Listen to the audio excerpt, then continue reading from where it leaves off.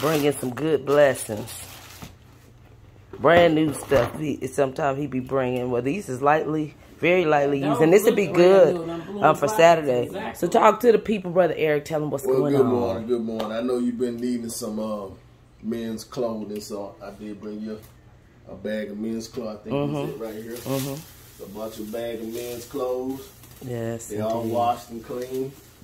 Bought you some sneakers that's just sitting in the closet that I don't wear anymore. Come on, y'all. Look at the blessing. Blessings on blessings on blessings. Tell the people how they can reach you, because pretty soon, y'all, he going to be coming out with a book. He going to be coming out with a movie. He going to be coming out with... I hope so. I've been saying... Come on, speaking into existence. Come on. That's what it is. But I am starting a branch off of a business in Memphis. I just partnered with a...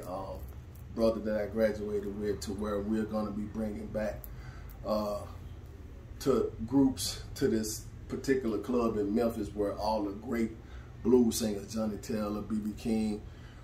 Matter of fact, our first show is July 16th in Memphis Club Paradise. If you want to get there, if you can get there, tickets on sale now.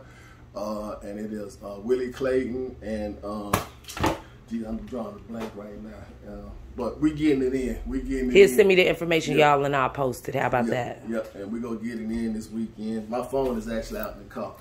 But looking to do great things, and make a name for myself in this world. Come on. Legacy, not a name. You already got a name. Well, yeah, something I can pass on to the kids. Absolutely. You know so hopefully this business is going to take off, and we're going to have it going.